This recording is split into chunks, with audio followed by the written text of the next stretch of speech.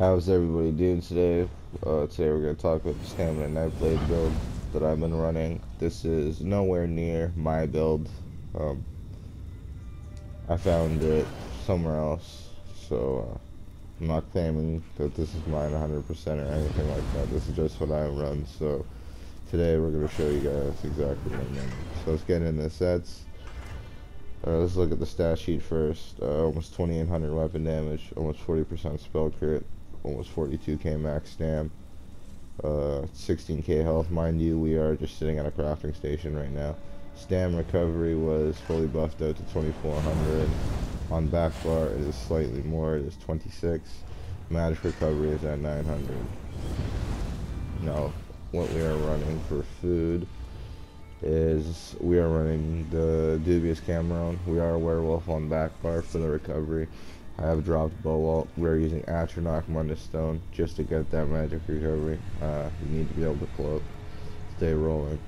I do not have the traits I would like. I would like to have all in pen. So when you look at that character sheet, I will have more crit resistance eventually. Let's just get into this. Sets. We are using the Great Sword of Truth. Nernhound. Now what Truth does, when you set an enemy off balance, your weapon damage increased by 440 for 10 seconds. Now, you can set them off balance by roll dodging with CP. You can set them off balance by cloaking and then hitting them with a surprise attack. Sometimes you're just going to be standing there weaving attacks and they get set off balance. I don't understand how it happens, but either way, this is proccing all the time. And it's an amazing set. Great pass, it gives us a max stam, weapon damage, and a crit. And then the 440, that's pretty much permanently up. Master Bow back bar, poison inject. Increase your weapon damage by 301 against targets affected by your poison arrow, which is going to be the poison inject morph. Infused, because increase your weapon spell damage by 452 for 5 seconds. You can pretty much keep that permanently up. So the combo pretty much is you would light attack or medium attack, whatever, hit him with a poison inject, cloak, and then go into the surprise attack, incap, do whatever, blah blah blah. Or if you're getting pressured, try to get that roll dodge on the first or on the front bar, then go in for the surprise attack. Either way, even if you don't have the weapon damage enchant up, you still have the caustic arrow, whatever. Caustic arrow set? I don't know what the fuck that's supposed to be. Either way, so like I said, everything should be in pen. This is just how I have it, unfortunately. So, Helm of Truth, heavy. You're going to want to run 2 heavy for this setup because that's the only way to get stamina. Jewelry, all robust, unless you want to run some healthy jewelry. I didn't want to. I wanted the biggest stamp possible. Wanted to be hit hard, and plus the 2 heavy is makes you tankier, and you get a little bit magic back anyways from Constitution. Curse of Truth. You want a heavy chest, you can run heavy legs or helm. They're both the exact same ratings. Obviously you're not going to see because one's heavy, one's not, but it's the exact same armor ratings. So if you have a medium helm, then go with the medium helm, and heavy legs, same shit. I just had a heavy helm. Dominus, one piece, medium, unfortunately, because we've already got our 2 heavy on here, and then the Bone Pirate. It's up to you if you want to run a few pieces of well fitted. You guys see how tanky I am with really how many? 2 pieces of impen? Yeah, I got 2 pieces of impen on. Oh, 3 pieces of impen on. So you guys see how tanky I am still with only having half impen. I have enough sustain that I feel that I can wear all impen, and I'm going to eventually. So either way, you'd want 4 of these on the body. 1, 2, 3, 4. 1 piece of jewelry, and then 4 min rings. I got a weapon damage, 2 stam recoveries. And you want 4 min rings because obviously they drop in robust. As you see, Truth is a heavy set, so standard jewelry will be heavy, but you can get robust rings from 4 min, and they drop in, I think, Dark Shade 2 at the first boss, so it makes getting them very easy anyways. If it's not Dark Shade 2, then it's Dark Shade 1. And that is it for sets. Skills, we are running the Poison Inject. This is back bar, by the way. Poison Inject, Leeching Strikes, just to give us that stam. Shuffle, obviously to not be snared, stay moving. Cloak, Vigor, Pack Leader, doesn't matter which morph you use. I just used it for the 15% extra stam recovery. Now I switched this up from bow ult because I found that I really wasn't dropping the bow ult. With how much extra recovery I got from this, I'd rather have that up.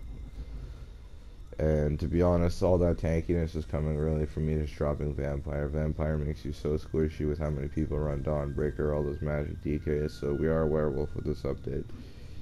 And I'm gonna stay like that. That is pretty much why we need to have that Atronach Munda Stone, or your magic recovery is gonna be bad shit.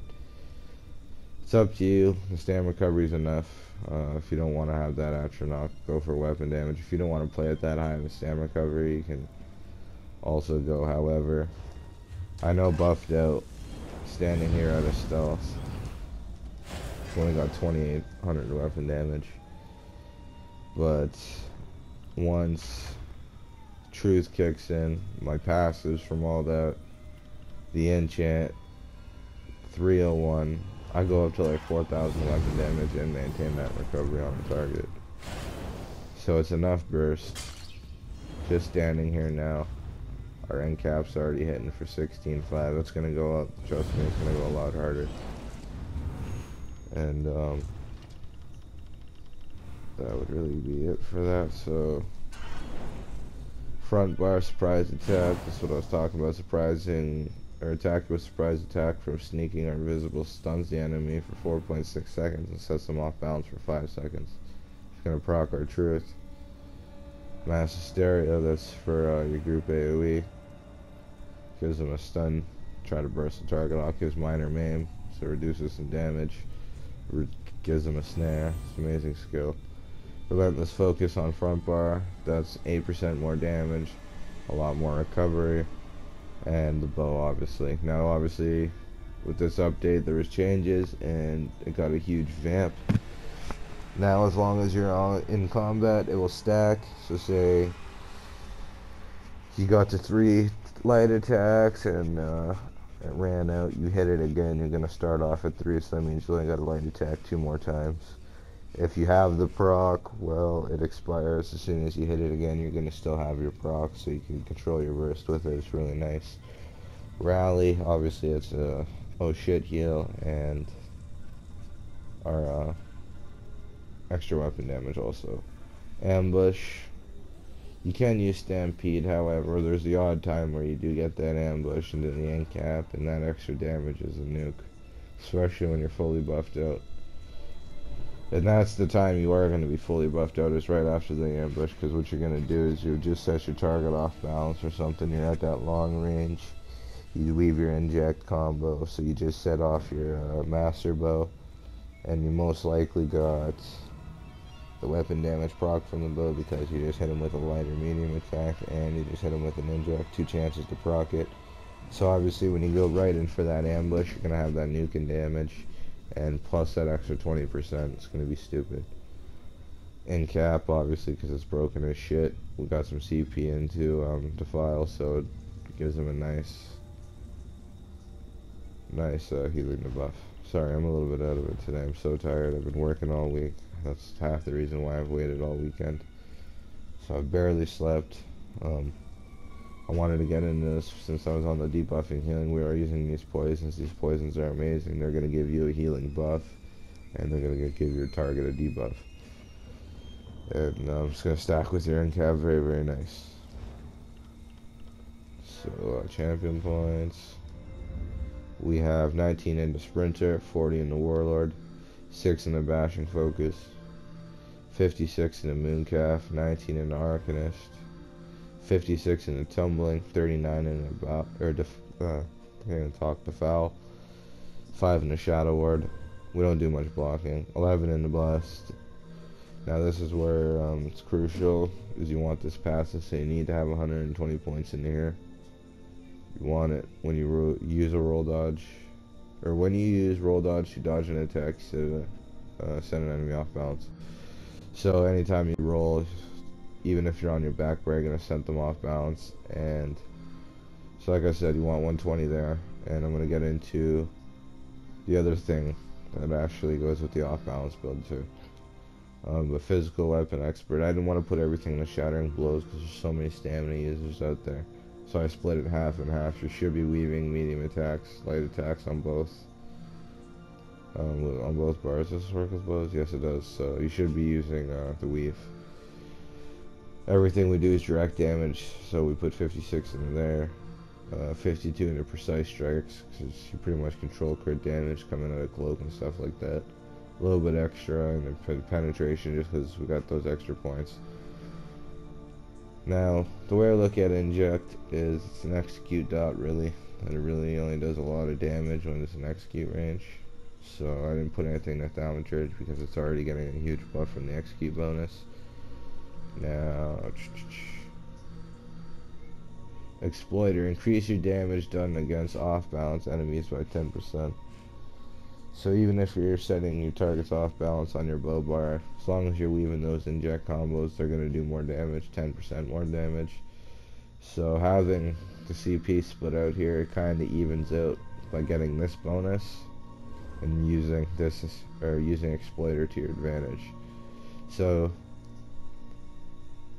when you are going into burst, you're going to obviously learn how to use this set and you're going to buff up. Your plan is to try to burst them on the off balance to get that extra 10% damage. Not only that, is the sweet thing about setting your targets off balance constantly is light and heavy attacks stun your targets for a few seconds. So there's been times where somebody's ambushed in on me, I've rolled out of it using an inject combo, so cancel that inject roll, and I've set them off balance, and that bone arrow hits that light attack and they get stunned right at my feet. Hit him with my combo or something like that. There's times where I've procced my truth on my front bar, and then I just go in and I weave a surprise attack. I know I just procced my truth, so I know I'm gonna get that stun. I don't need to hit him with a mass hysteria. They're gonna get the off balance. They're gonna get the nuke from this passive, so my surprise attack's gonna do 10% damage. They're gonna get the stun. And they're going to proc truth. They're going to be fully buffed up pretty much at that point. So this tree is 56 in ironclad, 41 into resistant. We have 44 in a thick skinned. We have 37 and 43. Stamina, you're always roll dodging and everything, but curses, dark flares, DKs, there's so many undodgeable attacks, and I find magic hurts slightly more. And then we go for the 120 unchained. When you use break free, the cost of your next stamina ability used within 5 seconds reduced by 80%. Vigor, rally, excellent skills to come out after a break free. And then quick recovery just to give us that healing. And I think that is everything.